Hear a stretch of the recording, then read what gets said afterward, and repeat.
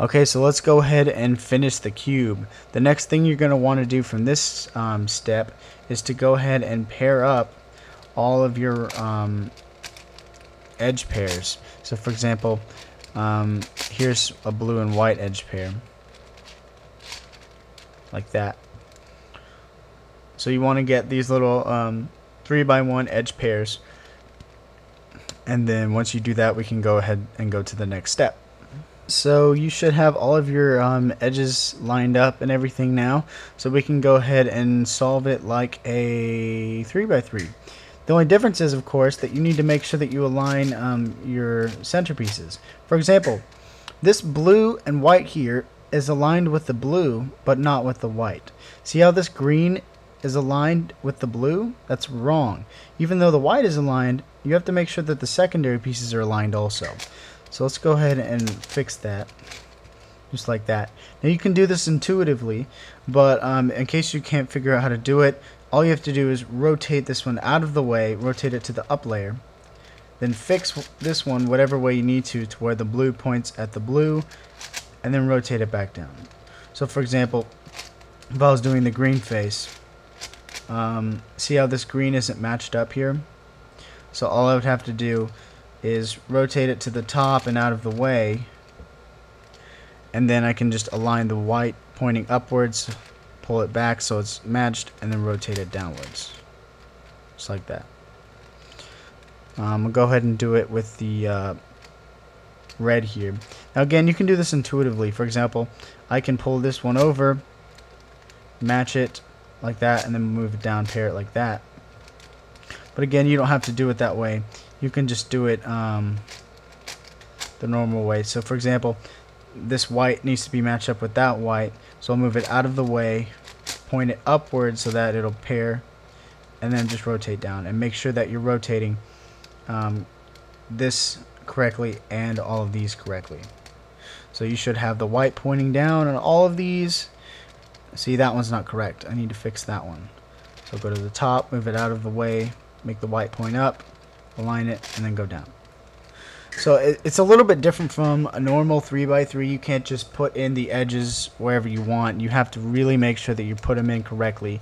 And if you don't do this step correctly, if you don't orient all these centers, except for the last one, we haven't got there yet, but if you don't orient the first 5 centers when you do the cross, then it's going to mess you up later, and you're not going to be able to solve the puzzle. So make sure you do this part correctly. So now that we're done with that, we can just go ahead and solve the first 2 layers, or in this case the first 4 layers, but basically you're doing it the same way that you would F2L. And you can use beginner's F2L, or you can use full F2L. I'll go ahead and make a little advertisement here. If you don't know how to do F2L very well, I have a good tutorial on my channel on how to do so. It teaches you every single F2L case, well, not every case, but the basic cases, the 42 standard cases of F2L, and that will help you increase your solves.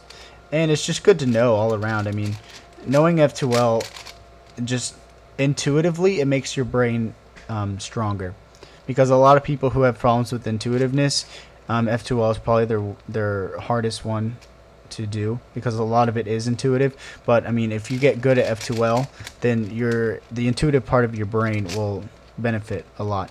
So anyway, I'm just going to go ahead and orient the top layer here. And the way that I'm going to do the top layer is I'm not going to do 3x3 layer by layer. I'm going to do it with a 2-look last layer or a 4-look last layer, really the same thing. But you can't do it with the layer by layer method. I mean, you can, but it's pretty hard. And just when it comes to orienting the center, it's not very easy to do so. If you do it with the layer by layer method, you're going to have problems with it. So what I would learn is I would learn a 4-look last layer or a 2-look last layer. If you're a beginner, try the 4-look last layer. It's a little bit easier, less algorithms. And if you don't know how to do that, I also have a tutorial on my channel that teaches you how to do it. Just look up the tutorial, how to solve a Rubik's Cube in under a minute. And really all you have to do is just skip to the last part where it talks about the top layer. You can watch the first 2 layer video if you want to.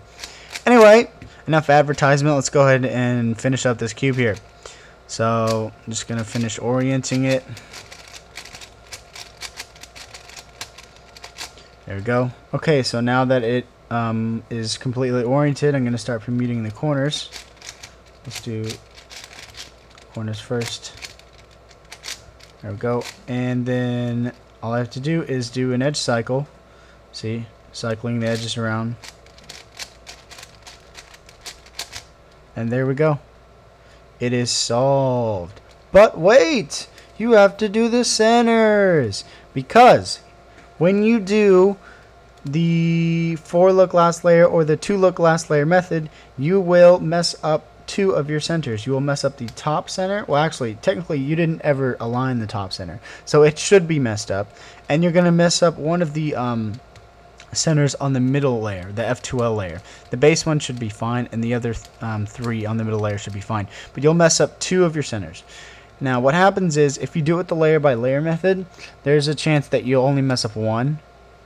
And if you mess up 1, it's really hard to fix it. At least if it's turned 90 degrees. If you have one that's turned 180 degrees, which you might if you do it the 2-layer method. I'll get to that in a minute. But this is the way that you do it with if you have 2 of them that are turned by 90 degrees. So you'll notice that this blue has to go 90 degrees over here, and this white has to go 90 degrees downward. So I'm just going to do the algorithm from the 4x4 supercube, and I will post this one in the sidebar. Again, make sure that you have 1 on the up face and 1 on the left face. And again, I've said this before, but I've had questions about it. This will only work if you have 2 that are turned 90 degrees. If you only have 1 that's turned 90 degrees, your cube is not solvable and you have messed up somewhere. So redo pretty much the entire cube. You don't have to redo the centers or the edge pairing, but you're going to have to solve it like a 3x3 over again and make sure that you orient your centers correctly. Because if you don't, you won't be able to solve the cube, because it is impossible to rotate one center 90 degrees without messing up any of the other ones. So, again, up face, left face, here's the algorithm. M, E, M prime, U, M, E prime, M prime, U prime. And there you go. You solved it.